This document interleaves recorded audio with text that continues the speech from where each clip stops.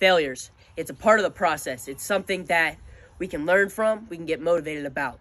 So again, when we fail, when we lose a big match or we lose even at a random tournament, most people look at it as a bad thing, a failure. It's like, darn, it stunts our growth. But no, the way we should look at it, the way we look at it, in my group at least, is it's something that we can learn from. We can look back at that failure or that match and we can make changes from mistakes that we made or bad habits, and we can start to adapt and change and add things to our offense if we need to. And I think it can always be a positive thing in that case. We can also get really motivated by losses. Last year I lost at Fargo, really hurt for a while. It still does. So I got really motivated from it, and I went on a tear. And again, it wasn't like I was hiding out. I was chasing losses, chasing failures, chasing lions still. So again, losses are a huge motivator, and they are really good for making changes on corrections that we can make from those failures.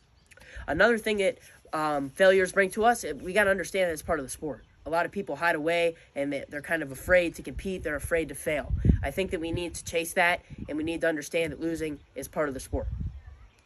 Based off that, coming off that a little bit, is just scoring points. I feel like when we focus on scoring points, we're not as worried about winning or losing a match. It's not like we're wrestling real tight. We barely score because we just want to win.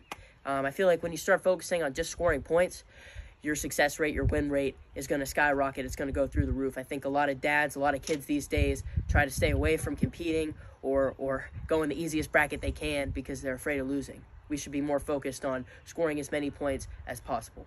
And again, make sure that we're chasing these big events, we're chasing failures, because they're really, really important. And when you understand that failure is part of the sport and you double your failure rate, your success levels will go through the roof.